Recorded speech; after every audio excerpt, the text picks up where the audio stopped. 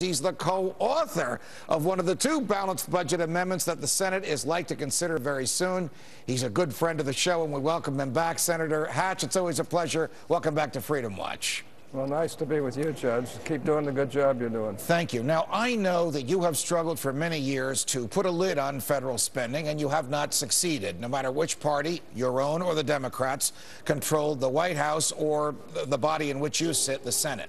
And I know that you believe in all your heart that the balanced budget amendment will work. But if the balanced budget amendment, yours and Mike Lee's, not Senator Udall's, the one that would require a two-thirds vote to change it, becomes the law, aren't we effectively changing spending power from the Congress and the president to the courts? Because if you want to spend more, isn't somebody going to sue and a federal judge will make these decisions?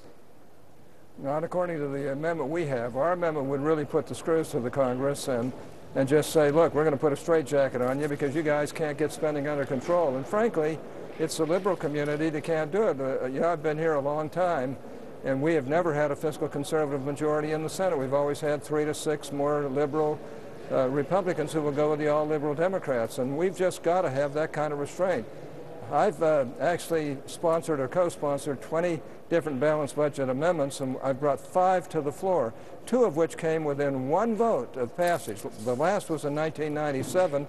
We lost it by 1 vote. I had 60 votes as I walked to the floor, right, and was ready to make the final arguments when I was told that John Hines of Pennsylvania had caved into the unions in his state, even though he'd been with us all the way through. And of course, we lost by 1 vote. We had 66 votes. We needed 67. Aren't you likely to, even though this is clearly a step in the right direction, I have my misgivings about it, but it manifests, if it passes, an institutional intention to put a cap on federal spending. But aren't you likely to suffer the same fate now? Or stated differently, is there a chance this will pass the Senate and then the House and then be sent to the states? Well, the important thing about this is the first time we've had every Republican on board, all 47. Now, we would need 20 Democrats to stand up and say, we're tired of what's happening to our country. We're going to vote for this, and we're going to get some spending restraint in the government of the United States.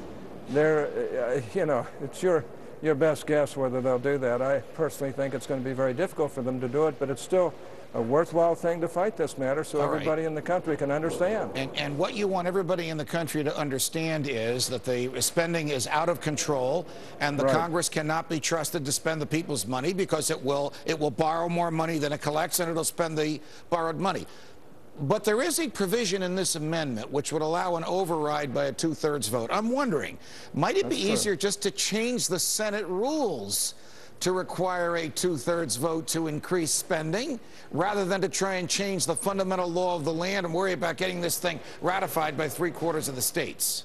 We've always tried methods like that, but nothing short of a constitutional amendment will solve this problem, and even that will be attacked by those who want to spend and spend and spend again. Remember when we did the Graham, Rum, and Haulings, it was a well-thought-out piece of legislation. It lasted about a year until they found ways around it and went right ahead with their spending programs. I think the only thing that's going to change this is a balanced budget amendment, and for the people out there to notice who voted for it and get rid of those who didn't vote for it. All right, before I let you go, you are attempting to restrain the federal government from giving $75 billion to the International Monetary Fund so it can be wasted on the socialists in Europe. On that, of course, most people watching this show are 100% behind you. What are the chances that you can get undone what the Congress did in 2009 and President Obama signed into law? Well, I think it's about $108 billion we're on the hook for, and I think we've got to fight that. And frankly, when you've got Spain, Greece, and other Italy and a couple other countries that are just plain living beyond their means, living in their socialist dream world, who, for instance, in Greece, a hairdresser who, because she's worked with peroxide, hydrogen peroxide, can take a full pension at age 50. I mean, my gosh, when are we going to wake up and realize we can't keep this? Yeah, we can't keep supporting that type of profligacy. It's just that simple. We shouldn't. Good luck with these battles, Senator Hatch, and thanks very much for joining us. Well, nice to be with you, Judge. Keep it up. Thank you.